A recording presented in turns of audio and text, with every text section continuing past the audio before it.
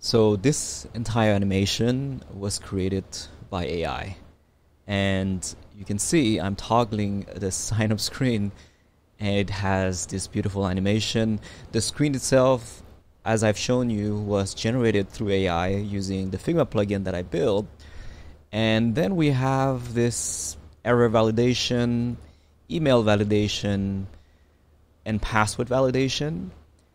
This is all through AI, and I'm using what we call Alex Sidebar. So I'm gonna cover how to use that, which is basically Cursor, but instead of having a separate app like Cursor, you can do that next to Xcode. So it looks a little bit like this, and you would prompt here, and when you prompt, it's gonna apply your code here. And so we're gonna learn how to work with this workflow.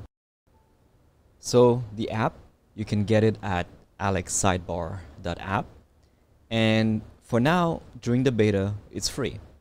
And as I mentioned before, it's essentially a little sidebar that sits on top of Xcode, and you can sort of use that next to Xcode the same way you would do in Cursor. And you're gonna have to download this, and it has a bunch of features that are really useful, including the auto-completion. So the one that we have with Xcode is not very good. So when you press tab, it doesn't give like the most amazing result, and it's not using Claude. And here you can do that with Alex Sidebar, but also you have a bunch of features such as you can select some code, and then you can apply code generation on that specific code.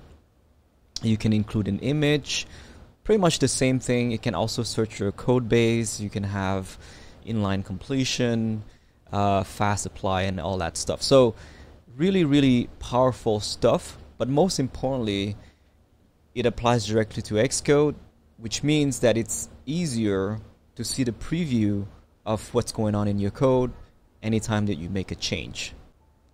So once you have downloaded the app, you're going to open the file, which looks a little bit like this, and you're going to slide this to your applications, and then you're going to open it, and you might have to go through some permission stuff. But once that's done and you have it open, you're going to see a little sidebar that's going to be placed on the right of your Xcode project. So you also have a bunch of settings. So for example, the window management, the auto positioning, if you want to disable or enable that, it's up to you.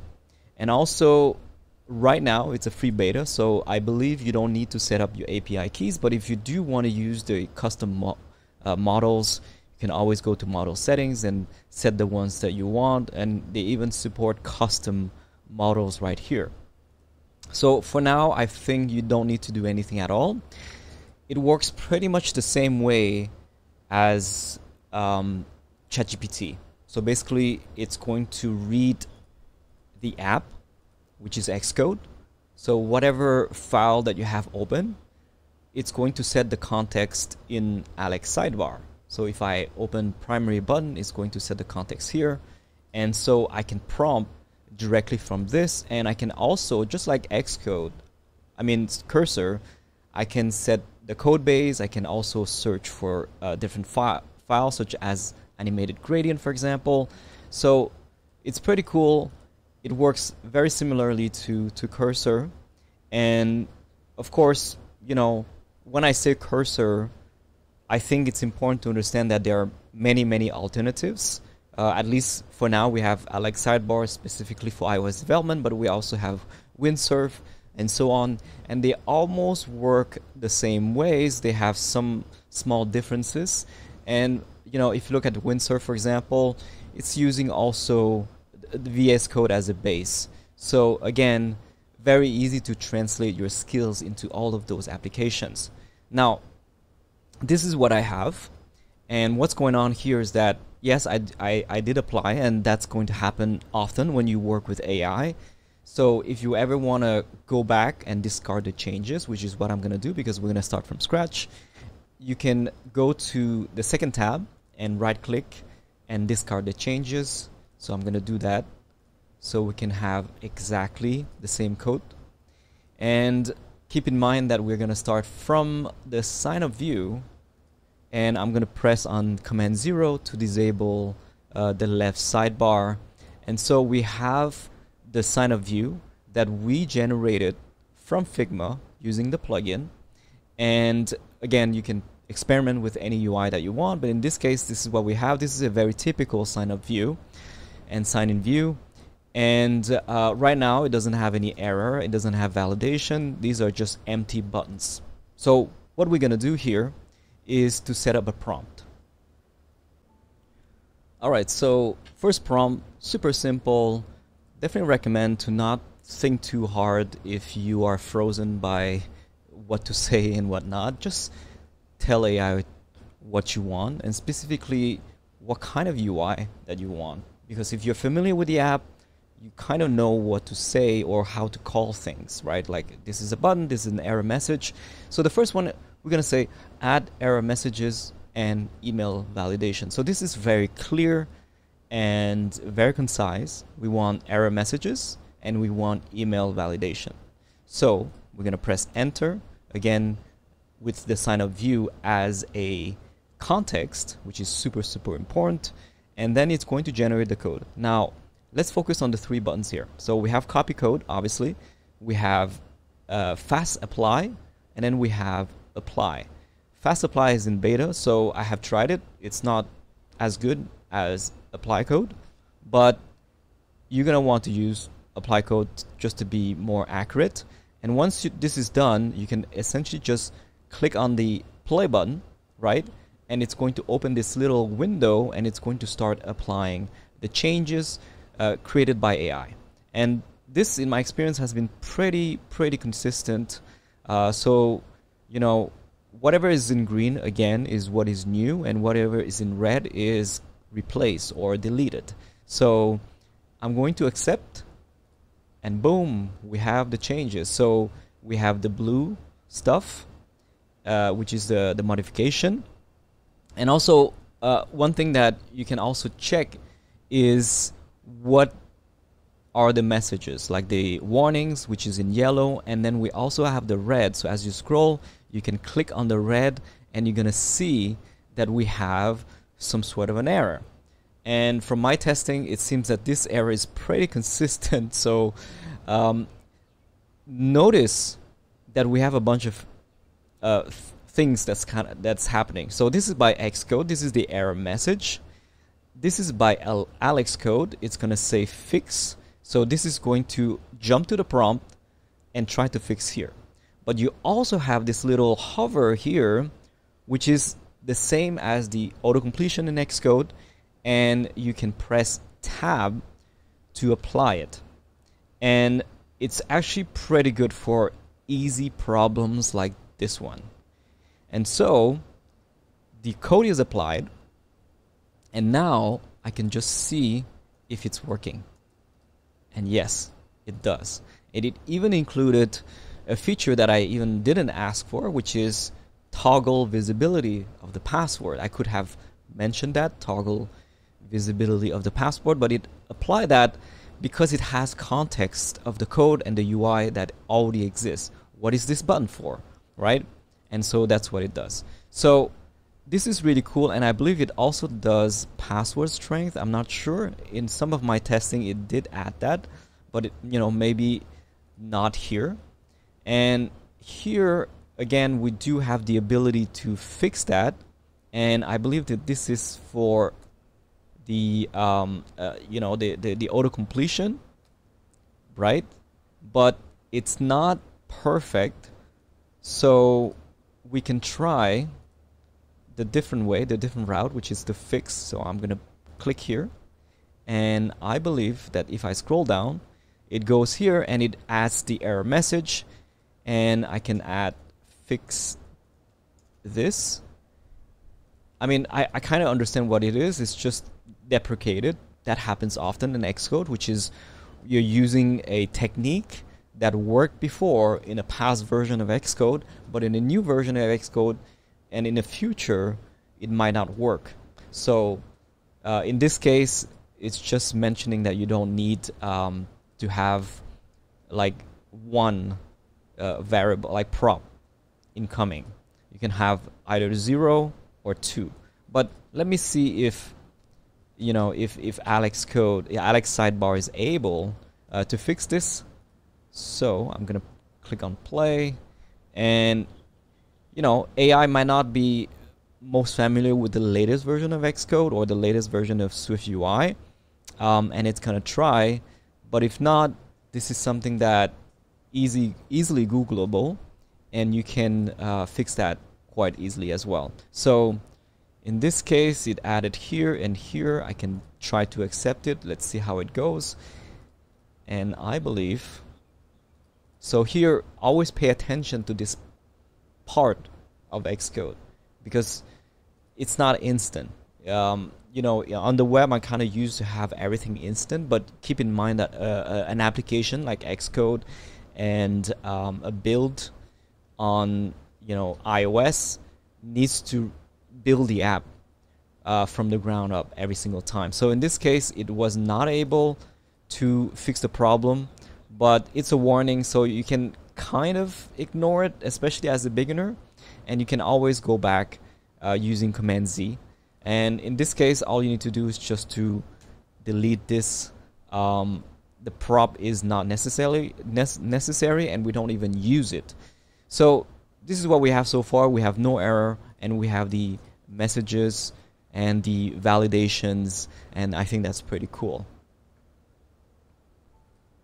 All right, let's do some animations. I'm gonna give you a really cool prompt that I use, and again, very, very important to be clear.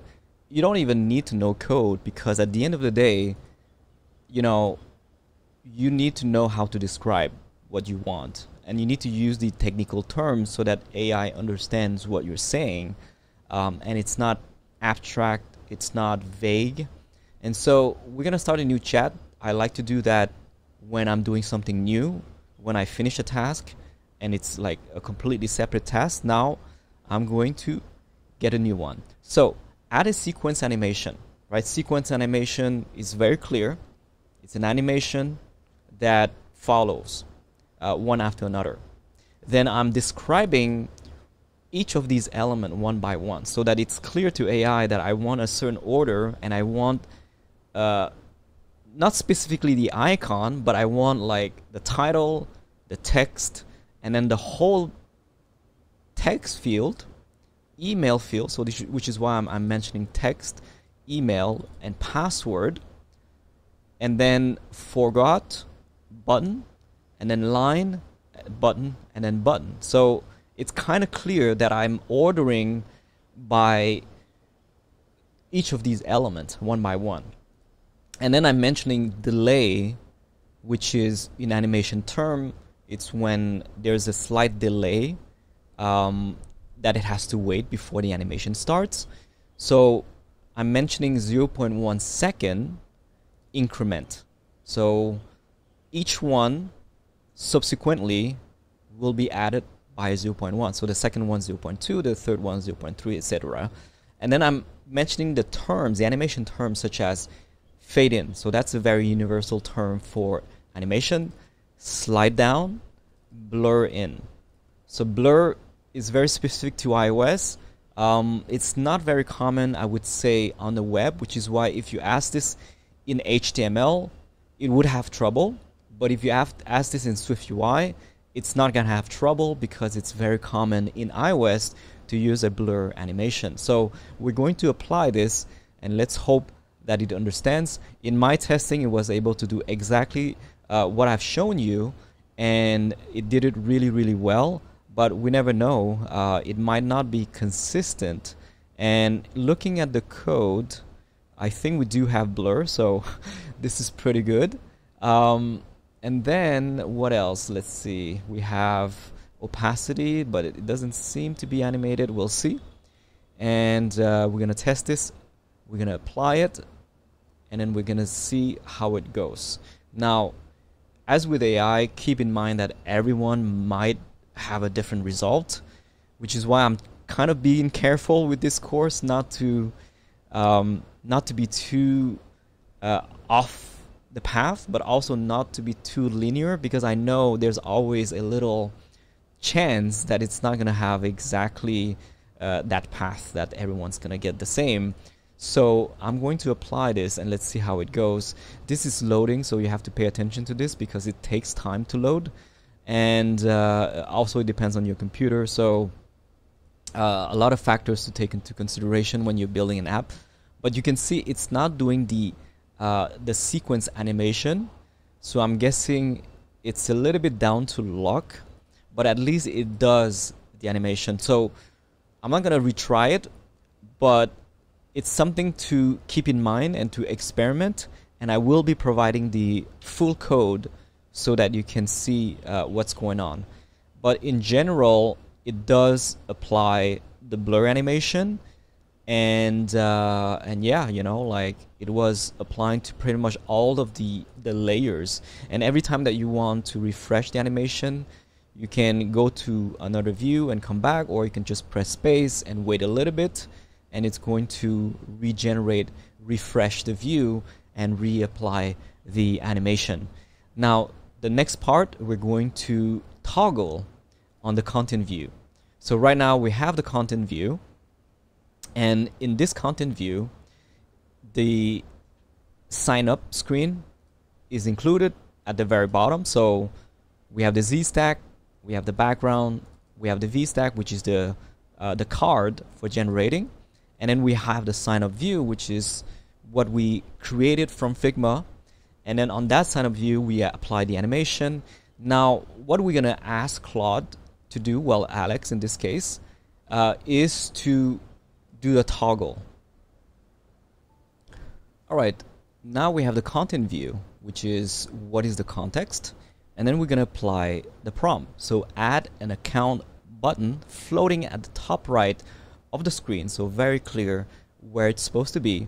Floating, I like to use floating when I want something to use kind of like a Z stack or an overlay. So it's a good term for that. It also works for the web.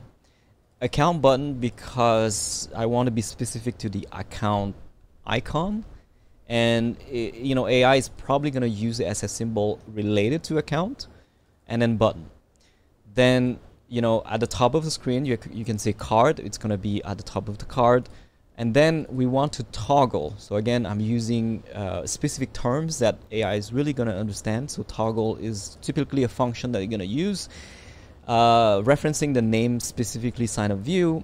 And again, we're using a blur and slide animation. And then usually when you use a slide animation, you want to mention where it's coming from or what direction, either from or to. And so those are kind of the animation terms. So I'm going to press enter. And again, hope for the best. We don't know how consistent it's going to be. We know that the email validation prompt was very consistent in my testings, but we don't know about animation. Animation, I think, is one of the new things, and it's still something that AI tend to have trouble with. So I'm going to apply this. So now we have the state, which is very normal, and then we have the blur, and it's applying. And yes, so it should be good. I'm gonna accept this, and let's see how that goes. So this is loading again, very important. And yes, very consistent. Boom, right? Very, very consistent. So I'm really happy when AI is consistent. That means that you, as someone who's following this course, will be able to get exactly what I have. And voila, you know, if you are implementing a screen such as a message or a chat or a sign up, a account setting screen, for example, this is a really, really good way to do it. And as I mentioned before, in your Figma file, you have multiple of these components that you can generate. And then now I'm just showing you how to just apply a UI that's going to animate in and then out by using a toggle. So as you can imagine, this is very flexible, and you can experiment with different kinds of UI. So I hope you enjoyed it and have fun with your experimentations.